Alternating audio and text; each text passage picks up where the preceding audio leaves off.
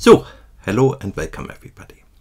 In this set of videos we will discuss the error of kernel density estimates, and we'll do that in a few parts. So today we will discuss the bias, and in the next group of videos we will discuss the variance and the mean squared error. And to start in this very short video, I will just tell you how to construct a statistical model which can be used in this context. So let's do that.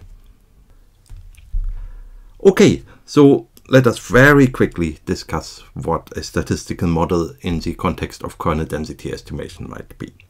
So normally, like when we estimate the mean, then we could have the model x1 up to xn is normal distributed with, say, some mean and some variance.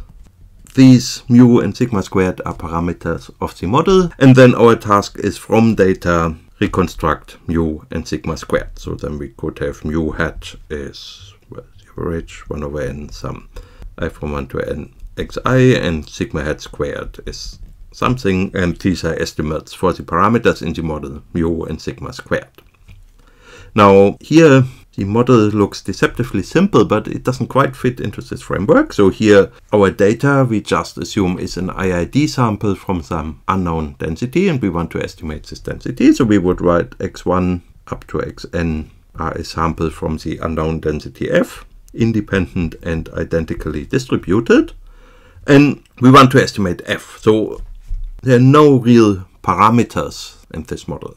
The unknown quantity is f, but that's not a parametric family of densities or something like that. It's just f. So f is the unknown, I write that in quotation marks, parameter. And because many people will not accept this as a parameter, it is not a vector of numbers. This is sometimes called non-parametric estimation. Good, but still we want to estimate f. So f from R to R is a function. And we want to estimate this using the kernel density estimate, which is f hat h of x equals 1 over n sum I from 1 to n kh x minus xi. That fits together. F is not just numbers, it's a function, the unknown quantity we want to estimate. And our estimate for f, if we think of it like this, f hat h, is also a function. So that we can do for all x in R. So f at h is a function from R to R. So now if we want to consider the error of this estimate, and that's what we are going to do in this and the following section, then we need to compare these two functions. We need to somehow say how close is the estimate f hat to the truth f. And the most obvious way we can do that, and that's what we're going to do first, is to just fix x and ask how close is f hat of x to f of x.